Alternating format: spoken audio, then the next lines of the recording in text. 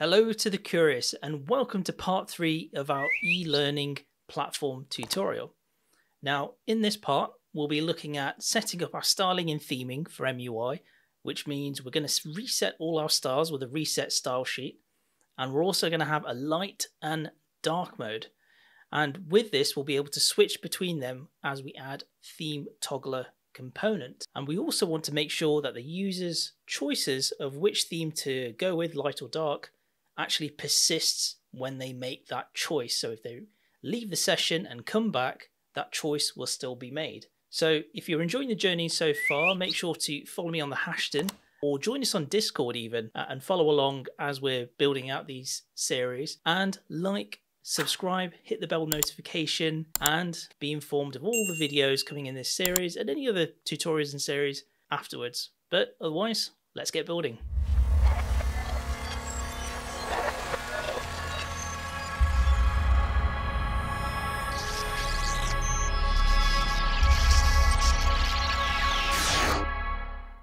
So let's get started. So the first thing we want to do is add some icons to the project, and we're going to use material icons to do that. So we're going to install MUI icons material, and once that's done, we're going to open up the nextconfig.js and just make sure that we include this within the project so it renders with it.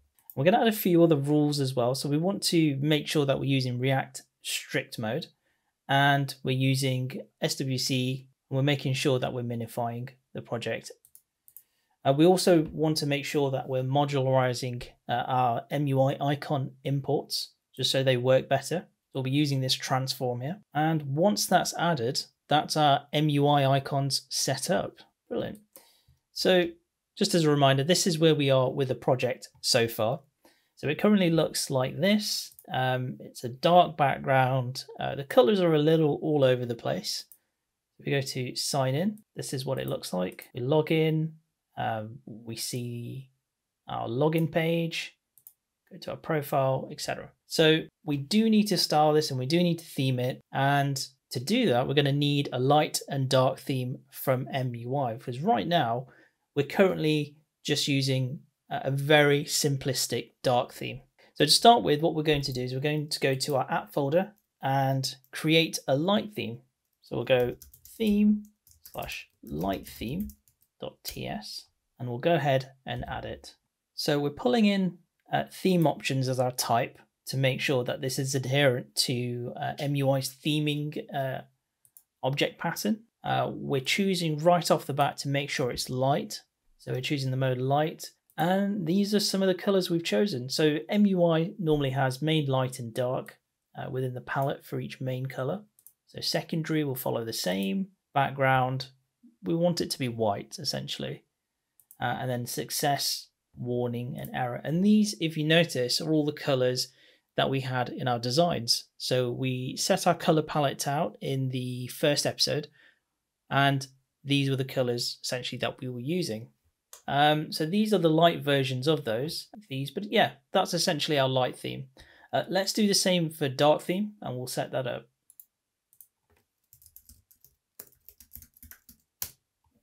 And yeah, it's very similar. We have got a contrast text here because it is a dark theme. We do want to make sure that if at any point we need to have some contrasting text, that we have an option there straight away. So we've got white for that, or FFF. We want our text and typography to also be white. Yeah, you can see there are slightly different considerations on the dark theme for this. Contrast text essentially plays the role of dark in secondary. But yeah, that's it. It's quite similar. So these are all similar, success, warning, and error. But for the most part, this is our dark theme as well.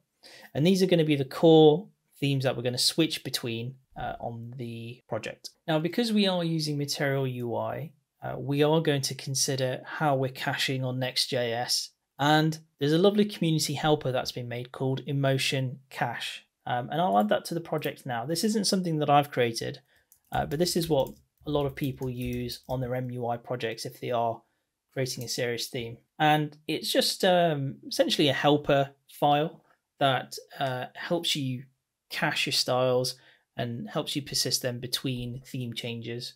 Alrighty, let's open up our layout file and we'll start to edit this. So a lot of where this logic for updating the themes and switching between the themes is going to take place on the layout file. And we'll start to update it now. So you can see here we've got a really basic dark theme, and we're going to replace this with logic to switch between the two. And we can also see we've got some metadata here, but we're not actually using it. So let's actually update the metadata first. So we're adding a title, that's Curious Courses, a description for what the app is, and then just some keywords that we'll use. Just above the body, we'll add our head, and this is going to include our title, and we make sure that we're setting that as a type of React node. And then just some meta information. We're adding our description. We're using the description from our metadata here and our keywords. And then obviously some author information and just information on our viewport. And you can see here we've got our body style here, which is currently dictating the colors. So we're going to update this slightly to include some of our theme colors. So we've updated our theme color to work from our chosen theme, which we haven't created yet, but we will do shortly. And this will pull in from the palette and the background and the default. So if we open up our dark theme, for example, and we go to background and default, that'll be this color. So that's what we're trying to pull in. And there's an equivalent one on the light theme. So background and default will be white. So let's go up here and add chosen theme. So you just need to make sure that these are imported. And we have dark theme here already, but we can delete that now. And we just import dark theme. We've got mode here, but chosen theme isn't actually sure what it is. And to us, what this should be is the state of whether it's light or dark mode and what the decision or the choice actually is. So let's add the state for this so that chosen theme can know whether it's a dark theme or a light theme. So we'll just add this above and make sure that so we've updated that. So we pull that in. And then we have an initial mode. So what we want to do is we want to have an initial state for mode that it knows that this is what it is initially going to be. So is it light, is it dark? And generally it's going to pull that from some kind of global state or local storage or even a cookie or something like that. So initial mode is probably going to be pulled from some kind of global state, local storage, or maybe even a cookie. Just some place where a decision has been recorded that the user made to decide between light and dark mode. And we're going to do that by actually using local storage to store the user's decision. So if we go here and we'll add it just above, and what this does is it goes to local storage to get our theme choice and then stores it in initial mode. And the default for now is dark. So this is all set up, but we're getting it from local storage, but we're not actually setting it in local storage, which is what we need to be doing. So to do that, we're going to need to use some context. So we'll add some React context here. Make sure you import that. And then just below here, we want to make sure that we're actually storing our decision between light and dark mode. So we'll use a use effect here. So we need to make sure that we're actually storing our decision in local storage, and we'll do that using this use effect here, using the local storage method. And we're setting the item and we're calling it theme. And we're setting it with state as well, so our mode that we set earlier. And going back to the context that we created above, the React context, we need to actually set our color choice in there as well. And for that, we're going to use a use memo hook. And what this does is it toggles between the two using the previous history or the previous state. So between dark and light mode, and we essentially have a function that now does that, and it stores that once using use memo. Now for all this to work, we need to make sure that we wrap this in context so that it remembers the choice and that we can set it in local storage. And then we grab the color mode from the use memo, and we grab the color mode from here, from the memo we just created. And then finally, but very importantly, we just need to take this theme provider and move it. So that was our old theme provider. We need to use a new one. And this is going to wrap the entire body this time. So we're creating our theme. and we're using our chosen theme, which is this choice here, and that sets off all the chain of events of local storage and React context to be able to do this.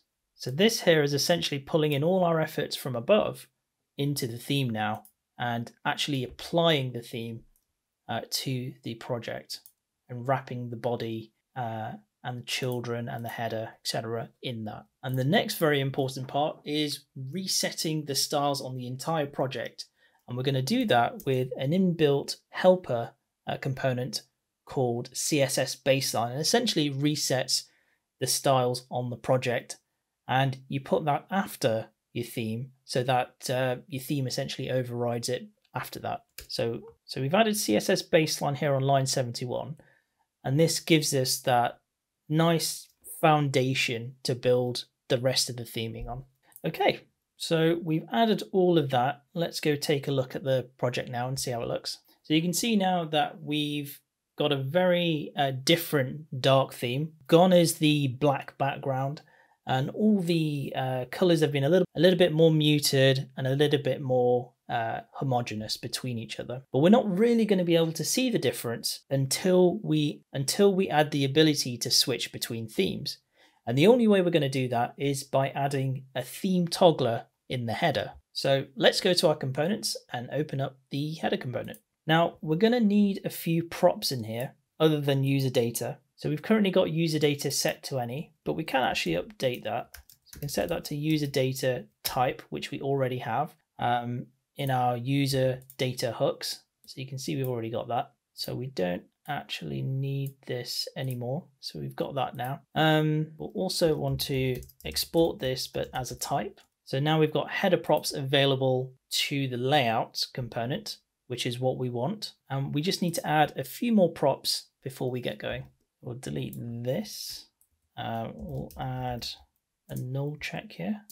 And there we go. So we're adding our color mode context from our React context in here. We're also adding current mode, which we also had in the layout. And that is just a light and dark enum. And then just a very simple Boolean to show or hide the label for the theme toggler component. Brilliant. And now we can just add those props in the layout here. So if we go here and update our props, there we go. So we've added our color mode context and our current mode, which is using state, and we're just going to set the show label to false.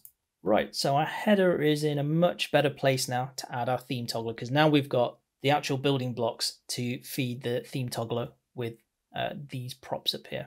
So just here, we're going to add a new list item. So right here, we'll just add theme toggler as a placeholder to know where it's going to be. We've added some margin left auto because we want it to go slightly from the left of the other menu item, so it's not connected.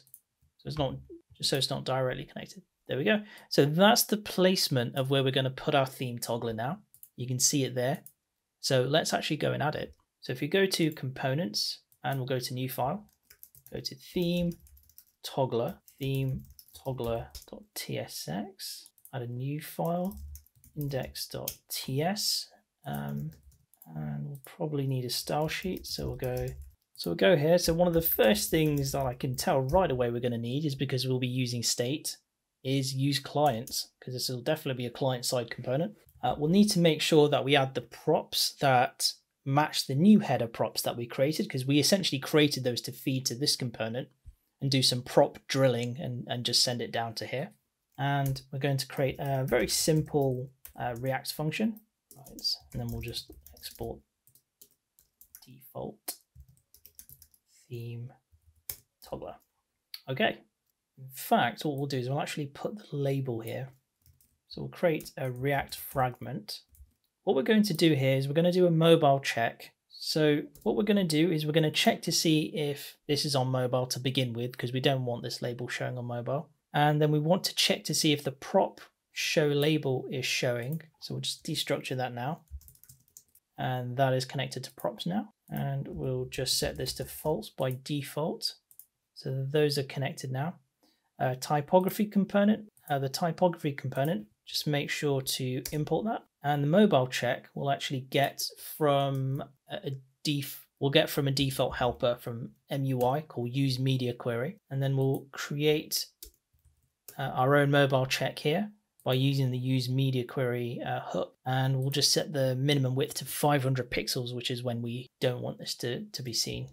Current mode is whether it's light or dark, so we'll just add this here. So current mode, and then we'll add color mode context as well, the other prop. So those are connected now. What we want to do, format this a little better. What we want to do now is import this into the header. So if we go down here to the theme toggler, we'll replace that with theme toggler. We'll make sure we add these missing attributes. So current mode. So we've got some missing attributes on here, also missing props. So we'll add that now. So what we'll do is we'll sort out the props really quickly. So we don't need user data by itself anymore. So we can do props, header props now. And then here we can destructure it. So we're making sure to grab user data, color mode context, current mode, and show label. So we've got that all now. And we can use that within our theme toggler that we've just added.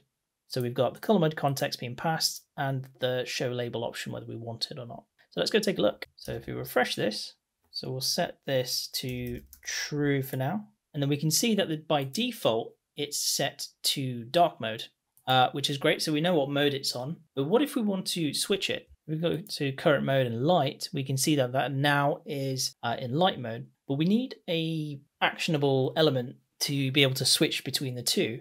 And we have the perfect one. We can use icon button from MUI. So let's go back here, switch these back, go to the theme toggler. So you can see here we've added our icon button now. We are using CSS styling for this. We are using CSS modules for the class name, and we're using it in a very clever way, giving it a specific module name. We're instead using a variable property here called current mode. And what this means is if the user selects light mode, then a style will be created, or a class name will be created as .light or .dark if they choose dark. So we'll just need to make sure that this is imported from our style sheet that we created earlier. So that'll be theme toggler.module.sass, and we'll go in, add those styles in a moment. And color mode here is essentially coming from React context. So we need to just add that context now. So we'll import React, so we get use context with it. And then we've got our two icons that we're pulling in from Material UI. So let's add the imports for that as well. There we go. So now that this is added, let's quickly go add the styles in the theme toggler. And all we're doing with this is we're just styling the icons because they're essentially font icons, and changing the color here will change the color. We'll change the color of the actual icon button. Let's go take a look. So this is what it looks like on the actual page, our theme toggler component in the top right. And if we click it, it now switches between the themes. After all the work we've done with React context, local storage, and prop drilling those values into the header component and then into the theme toggler component, passing it all the way down, we can now switch between themes. So let's see what this looks like on other pages. So if we sign in and we log in and we go to profile, we can see if we switch between these themes now that this style persists. And if I was to refresh the page, go to light, refresh it again, it's still there. And just like that, we've added our MUI theming to the project. So that's our theming and styling all set up. We've managed to create our light and dark theme. We've able to switch between them with a theme toggler component. We've reset our style sheets with CSS baseline, and we have made the changes persist when the user refreshes or leaves the session and comes back. So that's the core of our theming setup for Curious Courses. The next stage is creating a courses listing page that we're going to fetch from Strapi, and we're going to make an API for that. That's got a bit more information than what we currently had. So if you're looking forward to that, make sure to follow me on the hashtag on Twitter, join us on Discord, join our community that is growing there, and also like, subscribe, click the bell notification for part 4 when it drops. But otherwise, I'll see you in the next one.